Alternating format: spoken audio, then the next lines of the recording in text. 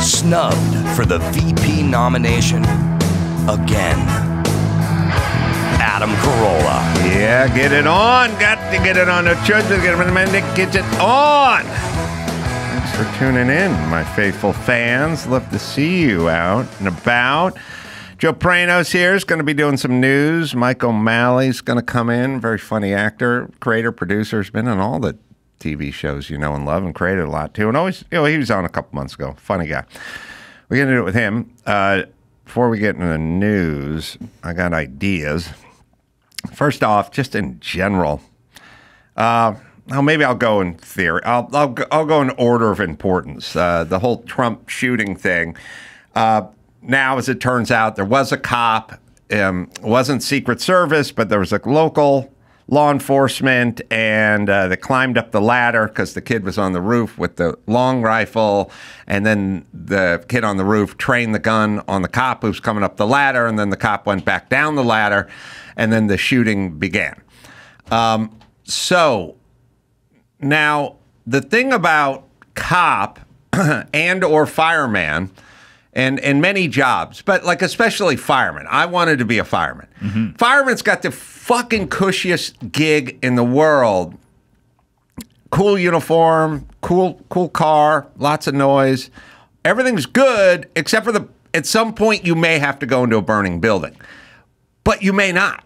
Like, you may make it a long time without doing it. But the social agreement you have to have with society is, Jimmy's Uncle Frank, God rest his soul, was a New York cop for, 30 years. He never arrested anyone, never pulled his gun out, never did anything. Never arrested anyone. But I remember 8 people maybe in like 30 years. Okay. He didn't want to get involved. But you could have to draw your piece on day one. Like if someone was holding up a liquor store, firing it into a crowd. You know what I mean? Like, you may make it or you may not make it, but the social contract is you may go home and never have a gun trained on you in your entire career, or you could be climbing up a ladder at a Trump rally and see some kid with in which case you may take a bullet to the head. But if you do take a bullet to the head, everyone will then focus on where the shot came from, and the president will get down, and the Secret Service people will shield him with their bodies. Feel like they need a Kevlar blanket. I feel like the pig pile's a little dated. Yeah. They need just a Kevlar camping blanket, right? And somebody needs to be in charge of it. We're going to have 7 people dive on top of you. It's a little imprecise, number one, because I could cover you up, but someone could shoot and the bullet could go between my legs and into your ball sack. Or even some of these rifles that could go through someone into you. And right through you. Yeah, they go through multiple people. So, should have that blanket. I agree. All right, anyway. Why don't they make the whole planet of a black box? Yeah, man. 80s comic. So now the guy goes up the ladder. The kid sees him. The kid probably gives him the back off jack with the gun. I don't know all the official particulars. The guy goes back down the ladder. And then writes a report about it. And then the shooting starts, right? Yeah. And now, look, hard to say what any of us would have done in his place, but any of us aren't getting paid full time as a cop. Right. That's the other thing too. Yeah. Like I would have done exactly what he did, but that's why I've never thought about going to the police academy. Right. Me too. But actually, I was kind of brave. I used to be. I've stopped purse snatchers in my career. Really? Oh yeah. So multiple. I've been involved in things that put me in danger on behalf of strangers in the past. I have a couple of those incidents. I've saved multiple people from drowning, but no violent. Oh yeah, no stepping into violence. Well, that's good. Yeah, that's good. Well, in drowning, they say they can panic and take you down. Yeah, too, because you've done a lot of surfing. Yeah, right? I was surfing when a kid fell off the Venice Pier. Oh, really? And a Mexican kid was, I think, fishing with his dad or something like that. Full, the extra long white T-shirt that for some reason goes down to the knees. He was wearing that, baggy jeans and shoes, and he was in a full panic. And I was like, he's gonna take me down. There was like scratching going on, and I was just like, hold on to the surfboard. I'll keep it strapped to my leash, and I'll swim and just drag you. Like, don't hold me, hold the board. How much? First off, and in here, the only one who fishes are Mexicans. Yeah. And they do a lot of surf fishing, and I have never seen any results from surf fishing. Yeah. I have walked 1,000 miles on a beach. I've stopped and looked in guys' 5-gallon buckets. There's never fish in there. I have seen countless hours of Mexicans surf fishing. Close your eyes and tell me if you've ever seen them pulling in a whopper. Never. I've never seen them like, whoa, all right, hook on, I'm hooked up. I've avoided so many fishing lines while surfing off a pier, and you sit there for hours waiting for waves. Never in all of my, hundreds of hours have I seen even somebody reeling in a fish off the pier. The pier will yield you something sometimes. Surf fishing is never has a fish ever been caught. Well, I drive down PCH every day. I see Mexicans just standing in the surf. They're surfing. They even have a device for people who are too lazy to fish. Yeah. I don't know who that elite fighting crew, SEAL Team 6 member is. It's the guy who almost got the sniper. I'm so lazy, I'm too lazy to fish. I will stick it in the sand. I will put the pole in there, and then I will stand 4 feet away because I'm too goddamn lazy just to stand here holding a piece of fiberglass. And I'll never catch anything, so I don't even have to worry about reeling something in. Doesn't matter. When you say to those guys, what test line you using? What bait you got? I'm just trying to get away from my old lady. Exactly. He just hates his wife. I got a fat Mexican bitch. She lives in Van Nuys. It's fucking 104 degrees right now. I got 6 kids I don't like. 2 of them aren't mine. They're running around the same apartment. I'm going surf fishing. He buys fish on the way home. I do nothing. I don't even know. I don't even know if they do. I don't know if they have to. Yeah, at some point, some results. So anyway. All right. So this guy goes up. Now, if this guy engaged a shooter, then the shooter would have, and I don't know, Dawson or Byron, you can look for the timeline or whatever, but obviously if he engaged a shooter, then the shooter wouldn't be able to shoot at the president, and then he would have done his job, and then he would have been a hero. But then it all sounds too familiar because you hear about the school shootings where, the guy was on the scene. I mean, some of these reports are like, I would rather, I think, like, be caught in a molestation allegation than have it known that I showed up at the school and waited outside for an hour and 21 minutes and 18 seconds while 14 kids were killed. Like, I would much rather just molestation. I'll take it over this. Like, but the guys don't want to go in. It's a very familiar story. And then you kind of go, well, how is this avoidable? Because you go into the academy and you're all gung-ho and you explain you're in the Marine Corps and you Danger's your middle name and, and you do all the training with the simulations and the paper targets and the plywood and everything. But we don't really know what's going to happen. Right. And the sad part is during all the simulations and all the training, everything's good. It's like the beginning of Point Break, with Keanu, Quantico, Blue Flame Special, raining. He's doing everything. But once the fucking bullets start flying back, not so sure. And as a matter of fact, I've seen a lot of evidence that suggests 80% of you people aren't doing what we want you to do.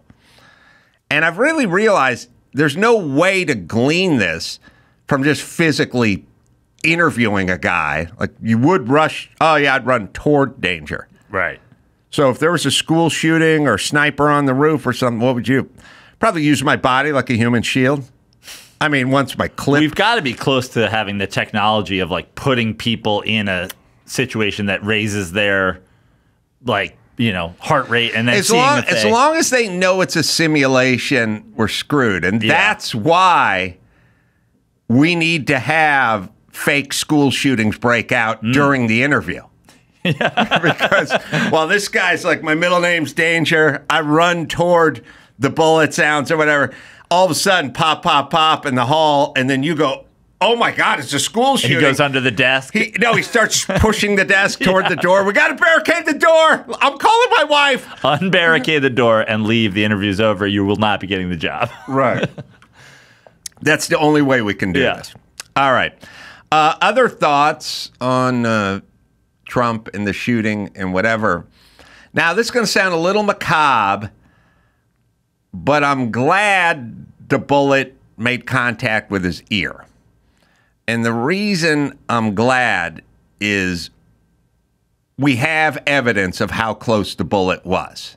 There's way too much with bullets. You know, they go, if I'd gotten off that bus 2 minutes earlier, I'd be dead. And it's like, how far are we talking about here? You know, I was originally supposed to stand here. Yeah. But I stood half a step over and the bullet missed me. But we're never quite sure. I had an interview for a job at the World Trade Center, but I didn't get it. Had I gotten it, I would have died in 9/11. There's a lot of stuff where the bullet hit my chest and it was this close to my main artery, but it didn't. But we're always kind of sitting there going, how close? You know what I mean? Like if somebody said, I was up there giving a speech, guy fires a shot, bullet whizzed right by my head. Average length in my head would be 27 feet from your head. Like if you said a bullet whizzed by your head, you could still be traumatized. And if you went, no, it was right by my head, like right by my head, I'd go, all right, now we're down to 18 feet. Bloody ear, fucking hard to argue with. Yeah. And no real damage. You know what I mean? It's like, it is an effective, it is a affirmative. No more arguing about, well, was it that close to your head or was it near your head? No. We know right without a fact, unless you're like that one ESPN announcer. There is a one ESPN does the sports with the mega ears guy. Well, there's the guy who does the red zone. He's got the giant ears. Is that? It's like is the red zone Siciliano or something like that? Yeah. Oh, he's not ESPN? No. I knew I screwed up because you know all sports. Unless you're Andrew Siciliano. I think that might be his name, yeah. That is his name. That is his name. All right. Giant ears all guy. Right. Now, if that guy gets hit in the ear, then it's still like, but how close did it really come to here? Still 18 feet. You're in the 18-foot range. That guy likes the big ear thing because it really seems as correctable as Jules' tooth, you know, at this point. Like, there is nothing you can't, we just snip a ligament in the back there, and then we just we use tape for the first week, and then it just heals and sucks it in. Like, I mean, we've been doing this to dogs for decades. Yeah, ask any Doberman if there's anything can be done with their ears. Floppy ears. Yeah, that guy's ears could be sucked in. Yeah. Like ailerons on a plane, like no problem. Yeah. Now he's just ear guy. This is why. This is the only reason we're talking about ear guy. All right. So I do like the contact and the blood with the ear because there is no. I'm telling you, if that shot was fired, and it literally went under Trump's ear, and Trump said, "I heard it, and I could feel the air go by it." If I turned on CNN that night, they'd be going, first off, we don't know how close that bullet came. And according to our specialist, it was nowhere. And they would just go, fuck that. Absolutely. Come on. He's We're lying. not even sure there was a bullet that was shot. But the ear hit, that's the best. No damage. It's all story. No downside. And no argument on how close it really was when we don't normally believe you. All right. So I got that. I had a dream. I don't know if everyone has these dreams. My dreams never work out. And it's not that I need them to work out, but I wonder what I'm doing in my dream when it's not working out. And I was in some hall. I was doing something. I can't remember. I was at a house. I was engaged in something. And this, like, spectacular looking blonde woman. I think I got it from watching the Doors movie the night before, and Jim Morrison hooked up with this hot blonde in an elevator, and I was just looking at her like all 60s blondes. 60s blondes, the hottest, you know. And I was like, oh man, she's hot. And then I had this dream that I'm like walking around the house, and this smoking hot blonde is comes down the hall, kind of looks at me and like turns into a room, and then I go into another room, and I'm like, I think she recognized me, and I got a feeling. I bet she's going to come in here and say hi or something. And then I just sit there, and I wait, and I hang out, and I wait, and I hang out. Then, I don't know, at some point, I come out of the room, and it's like, where's Ursula? Unless she left or something. And I'm like, oh, okay, I'll just leave. I don't know why I needed to create that. Why did I do that? That doesn't help me. It doesn't help my confidence. It doesn't. I don't know what it says about me. It was just like, I was like, hot chick. I was like, oh yeah, she's gonna say hi, or at least we're gonna strike up a conversation. No conversation, no nothing. Moving on to the next thing. You know, now it's like, oh, then the part where you go outside and go, oh shit, somebody stole my catalytic converter, and then you wake up. You know what I mean? Those are my dreams. Your dreams could have been anything, and it was beautiful woman dismisses me. It's never positive, and the only thing I can think of is not wanting to be disappointed. I have a huge thing, and it drives me nuts when people do this. People do this they do this shit all the time, or I'll go like, so how much was the boat rental or whatever we bought for my sister's whatever 50th something, and they'll go, it was like $600, and I go, $600? Yeah, $600. Oh, well, that's not. I thought it was going to be more. No, it was $600. Oh, well, then maybe I don't mind. Oh no, it was $6,000, and I always go, don't do that. Don't do it. Yeah. Just fucking stop. Just stop, everyone. Don't roll ahead. Just stop. And when I keep going, like, wow, that doesn't sound that pricey. I thought it was going to be more. It was 2 days, just stop, because that shit fucks me up. You get out of the gate and go 6,000. I go, well, it's expensive. What are you going to do? But when we go that, and then we go the other direction, and when I have a dream that's good, and then I wake up, I'm disappointed, and I don't like it. Does anyone else have the weird lowest self-esteem dreams that I have constantly? I've never had a dream like that. Dawson, would you ever have a dream where you like spotted a hot blonde and she just kind of ignored you? Like you didn't even try. I didn't. It's not like I got shot down. Dawson's been nodding the whole time. Yes. It's weird. What purpose is this serving? It serves zero purpose. It just beats you up. The self-esteem just. Well, I mean, look, you should learn not to talk to hot blondes, right? That's not going to work out. Right, no. But I'm saying for me. No, what I'm saying is I don't even talk to them. It's not like we have a weird conversation. It's nothing. It's this dream does nothing to further. Why is she here? Yourself. Yeah. What's she doing? And then later on, I always like this part, because in dreams you're making up both parts of the conversation, right? Which I always like. And then she goes, I think so somebody came up to me and went, this guy's a big time movie writer. He wrote a very popular movie. And I was like, oh, what movie did you write? I realized I have to provide the answer for the movie that he wrote. And without a beat, he goes, Keys for Catherine. And I go, oh, that sounds a little indie thing. That sounds good, And then I woke up and I was like, Keys for Catherine. But then I was like, I would buy that. Like if I was at a cocktail party and some guy said he just got back from Sundance. With the movie Keys for Catherine. There's a bidding war. Yeah, I go like, oh, Keys for Catherine. It's a good movie title. Yeah, I like that. You should use that as a jumping off point for a movie. Just start with that. Just start with Keys for Catherine and see where it ends up. Is this a recurring theme in your dream though? Like this is the regular thing? Like it doesn't work out. You've got to. Doesn't work out. Never works out. My recurring theme is always I'm unprepared for something. I'm ready to go out for a football game. Can't get in my shoes. Can't get in the pads. Can't find my helmet. In the locker room, struggling to get dressed. The game is going on without you. Again, That is a reoccur. disappointing, but also like physically trying to get ready. Yeah. Some weird scenario where you're playing another high school football game and you're like, oh, yeah. This is going to be good, you know? And then in the locker room, just struggling to get dressed the whole time. One shoe missing or the shoelaces snap or they won't go on. Yeah, it's just a weird kaleidoscope, a weird montage of just stuff that won't work. But I also have just sort of general disappointment stuff. You know, hot chick in the hall.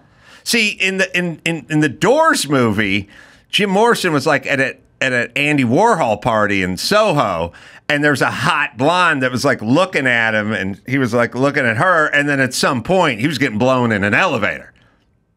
That didn't happen in my dream. Yeah. She looked at me, I looked at her, she looked at me, and then she just left the party. And then she was like, I got to go find Jim Morrison. I got to blow Jim Morrison. Yeah. All right. Maybe let's hit a little news before we bring in Mike O'Malley here. Well, the big breaking news from this morning is that Donald Trump has selected his vice president. Oh, Dawson, you got to find... It's just popped in my head, but you got to find man show juggy auditions, because when we were doing juggy auditions a bit, one of the hot chicks went, I do accents, which hot chicks don't do accents. Right. You want to know why? They don't fucking have to. Yeah. No one cares. So we go, you do accent? Yeah. Give us an Irish accent. And she goes, O'Malley. It was everything. We knew it wasn't going to work, but we couldn't have come up with that good. But so Mike O'Malley should hear. I'm pretty sure she did Mike's last name. All right. VP Vance. Yep. J.D. Vance, senator from Ohio, has been chosen to be Donald Trump's running mate. Sources had for weeks said it could be Vance. Senator Marco Rubio and North Dakota Governor Doug Burgum were finalists for the job, but Rubio and Burgum were both told Monday they were not the pick. So it is officially J.D. Vance. Good, because I was kind of wondering, Rubio's Hispanic, and then there's Byron. No, Doug Burgum. Not Doug Burgum. I know Scott. he's not. Tim Scott. Sorry. So there's Rubio and there's Tim Scott. One black, one Hispanic, you know. And people were kind of going, you know, he's the whitest man on the planet, and he gets a lot of shit for being racist and everything. And is he going to just go, I'll give the brother the Hispanic so I can kind of court that vote, but also take a little of the heat off. And then you could have the first Hispanic, you know, president, and theoretically, I mean, if a golf ball hits him, you know, out on the links, or I don't know if they would count this, but like Tim Scott is black. He's not half black raised by white people in Hawaii. He's just black. He's not half black. So you would get the full black. Full black. All black. But anyway, so I was kind of wondering, I wonder if Trump, you know, he's got to have... He's got somebody talking to him. Like, someone's going, look, if it's just a coin toss, then go with the Hispanic guys. So maybe pick up a couple of votes, you know, or people... There's footage of you calling Mexicans stinky rapists or something. Maybe this will help, like, a little bit. I just like the fact where he goes, fuck it, I'm going with the whitest guy. Well, I think that there's probably a couple of reasons for this. One, now the whole conversation of DEI and all, like, they want you to do this, and he's like, nah, fuck it, I'm doing the other thing. Yeah. My people hate that. But also, another, I think, actually really smart play by Trump is that Vance has criticized Trump on multiple occasions, and so playing the card of, like, I am going to hire somebody who's been critical of me, and now look, I'm bridging the gap with somebody that doesn't like me and critical of my I think that was also a smart play. Yeah, little Marco did that as well. So everyone's in trouble now because it's fucking on, because what's going on is so J.D. Vance is a talker, and he's smart and he's articulate, and he will. So the new world order is you cannot negotiate with the terrorists. You have to bum rush the terrorists. And the people who are constantly called hateful or racist or homophobic or something used to go, I have gay friends. I am no means what I said was taken out of context.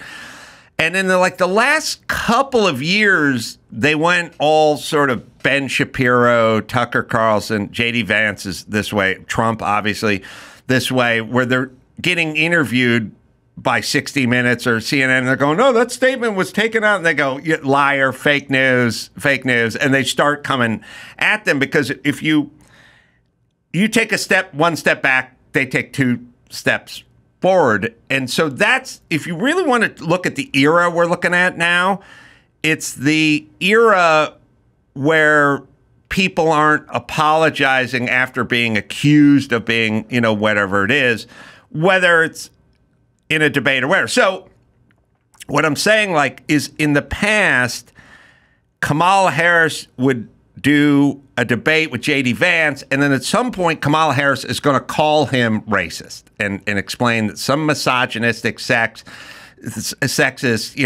don't want women to have a right to health care, whatever it is.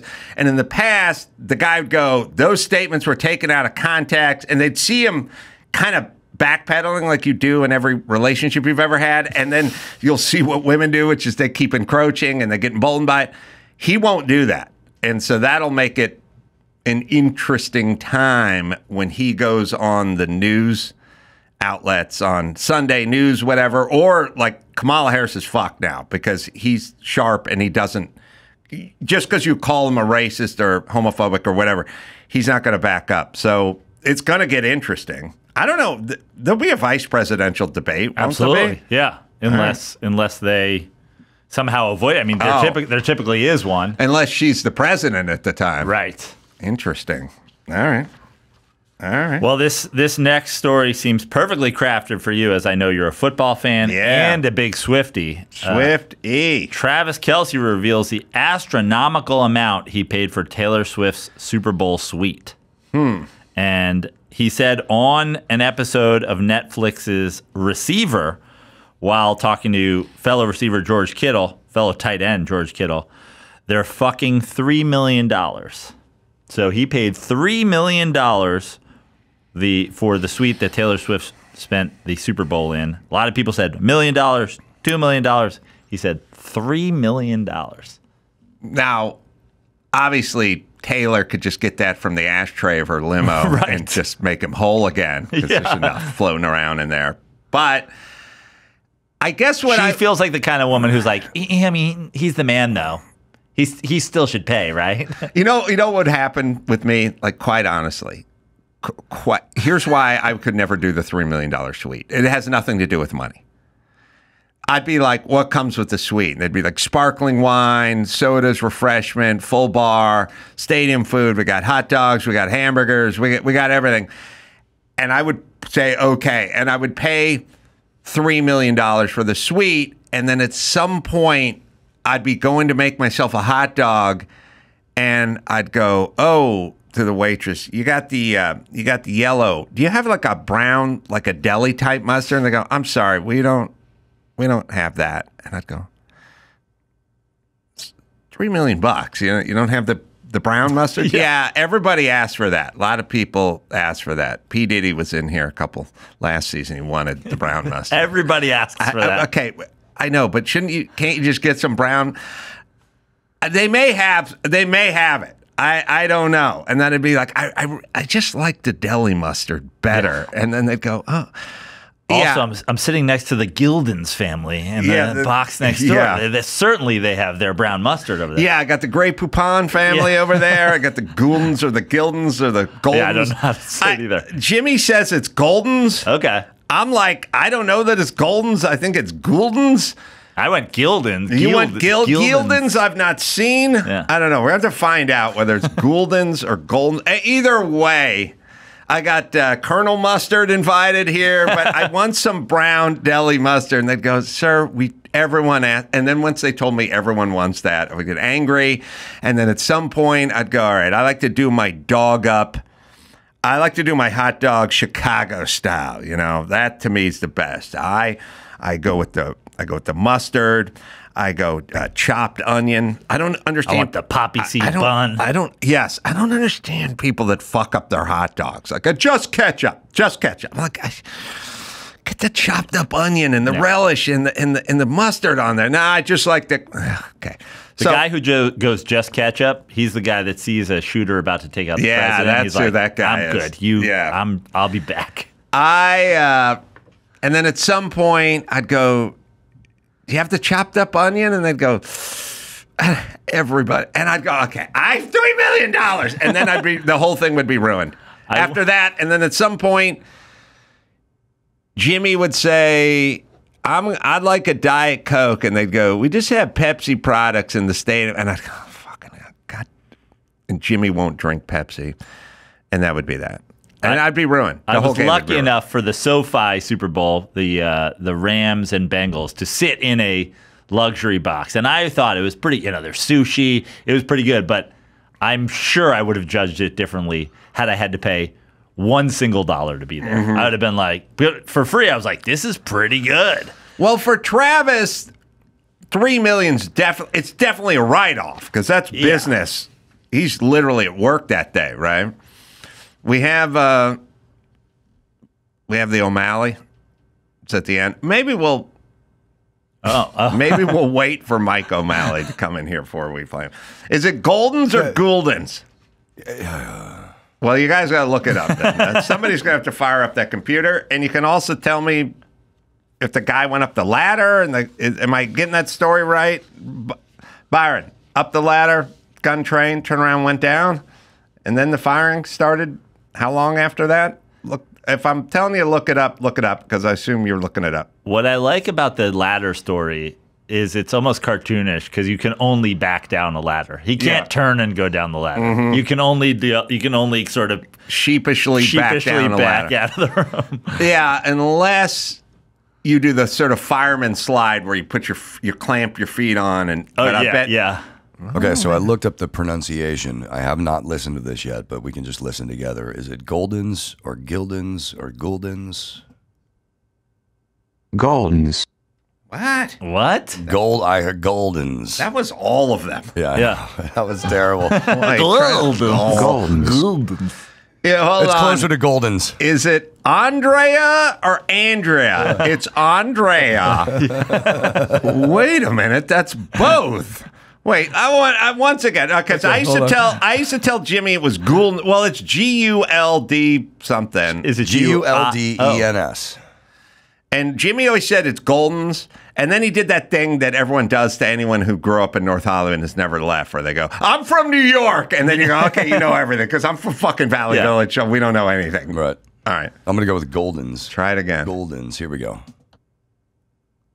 Goldens. Goldens. Well, it's not golden.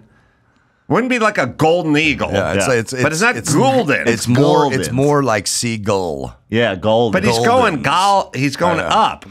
And it's an AI voice. It's not even a real person saying fuck this guy. He doesn't know shit about mustard. I thought there was an I in there. That's why I said I thought it was G-U-I. So I just had the spelling wrong. Fucking robot doesn't know shit about mustard. Find me a robot who's from Chicago.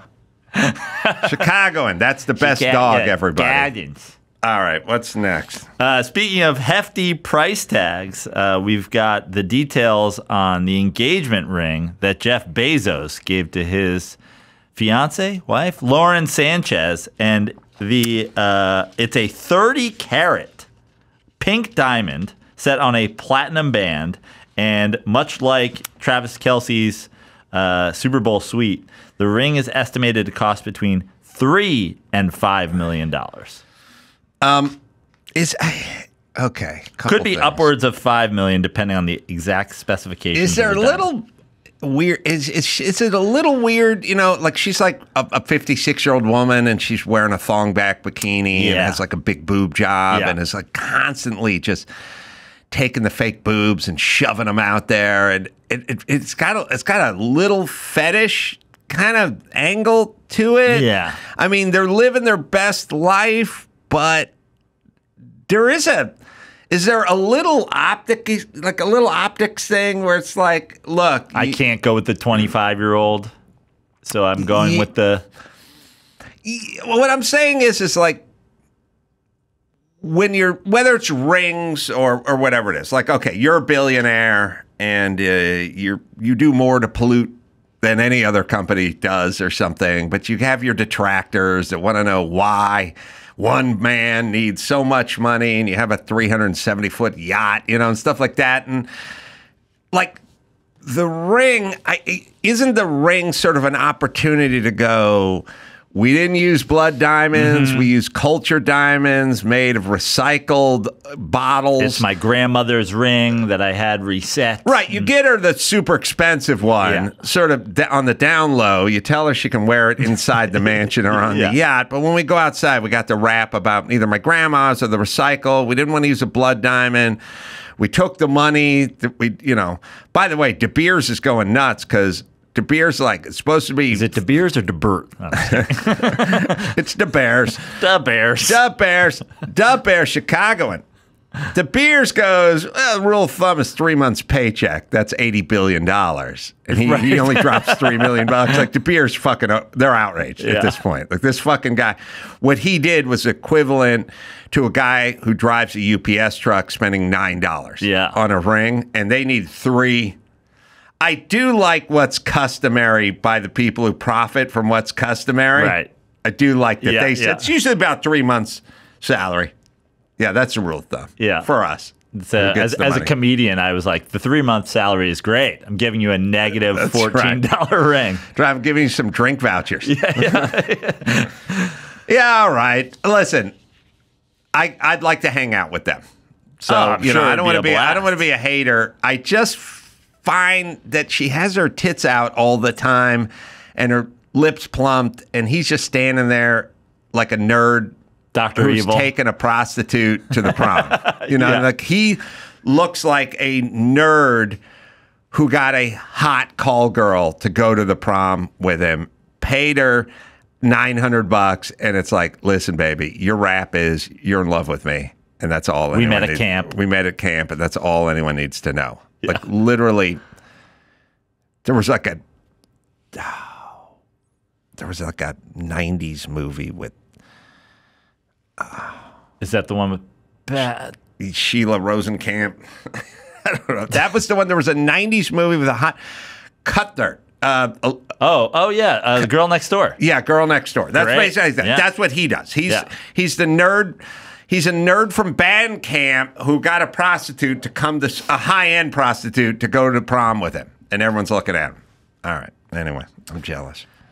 On far smaller scale of money, a Detroit woman, 65 years old, is taking on MGM Grand after being denied a $127,000 blackjack win due to a ban she says she knew nothing about.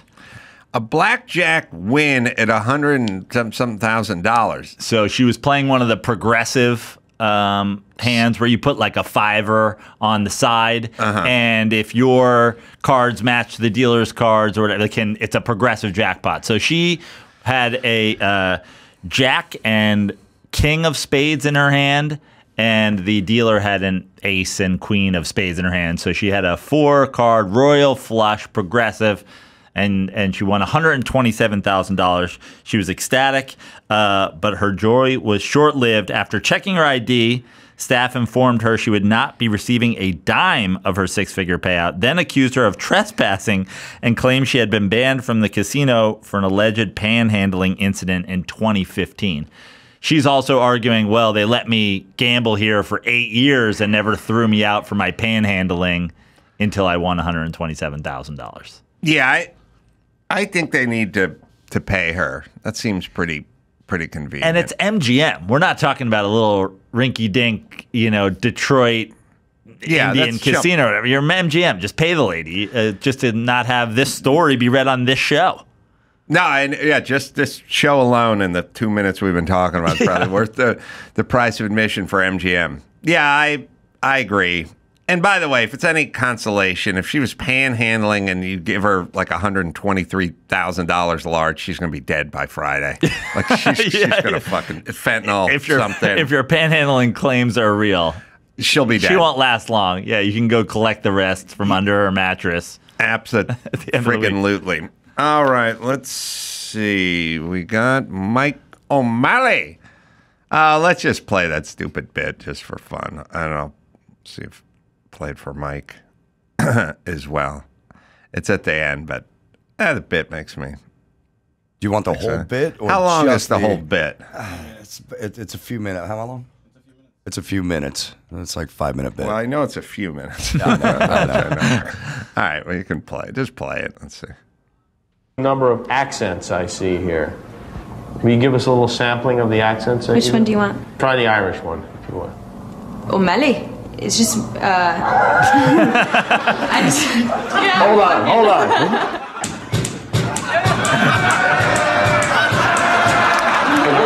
Forget the pose, just go. Well, we got some tough decisions to make here. Yeah, well, I got my notes. I'm gonna go whack off and then we'll decide.